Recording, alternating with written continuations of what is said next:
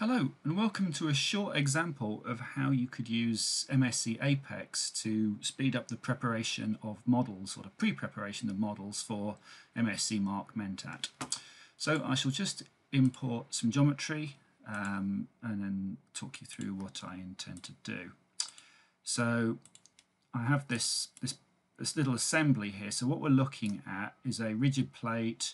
You have a steel knob with some detents on it and a rubber cover that would slip over it and engage on the detents in the little recesses there.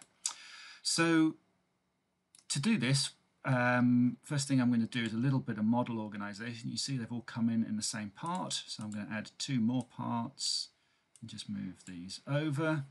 So that top part there is my plate that I'm just going to use as a rigid in Marc to push against. This part is my rubber piece and this part is the steel knob. So there's a couple of things I need to do. First thing I need to do is move the steel knob down so that it is I can insert it and move it up. So if I come down by 10 millimeters, minus 10 millimeters like that, my little detents will not be engaged. You can just see them through there, and as I push that into place it will latch and engage. I also don't want this as a solid. What I actually want is just the surfaces to use for a rigid, so I can very quickly with the split surfaces tool here pick that face and the delete button, and it will break that to a set of surfaces, and then I can do the same thing with the plate that I'm going to ultimately use to push those things down. So I'm now ready to start addressing the rubber part itself.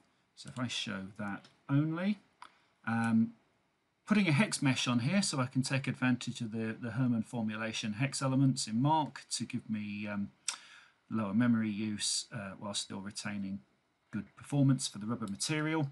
I'm going to need to get rid of first these little fillet radii.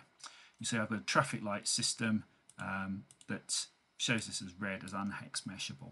So the first thing I'm going to do is going to go and defeature this. And you can see the automatic defeaturing highlights everything it considers to be a fillet radius.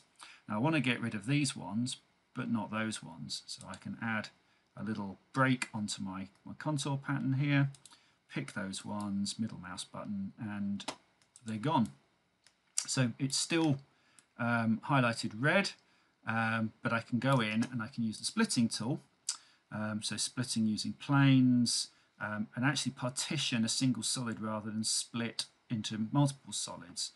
So I pick my solid, I pick the plane I want to split at, and a middle mouse, and you can see the traffic light now indicates that the top face of the knob there is hex meshable. Change my definition, pick that one again, and then I need to pick basically 1, 2, 3 points, middle mouse again, and now the whole part is green, which means I'm ready to go to produce this as a hex mesh. So I go into the hex mesher, the 2.5D mesher. I'm going to use 3mm elements on this one, so I pick that, and Apex puts quite a nice hexahedral mesh on that.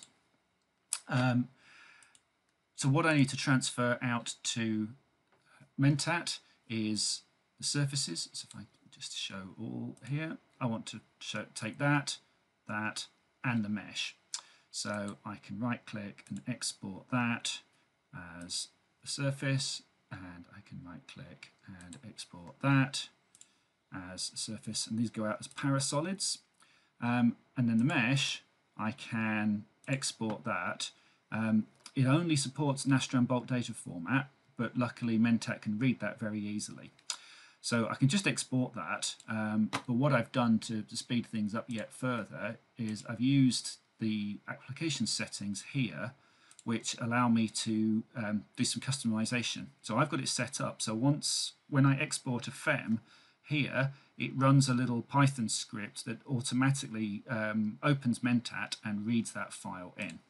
So if I now go and export that, just leave a default name, set the units, millimeter, ton, second, Newton, Kelvin, and hit export.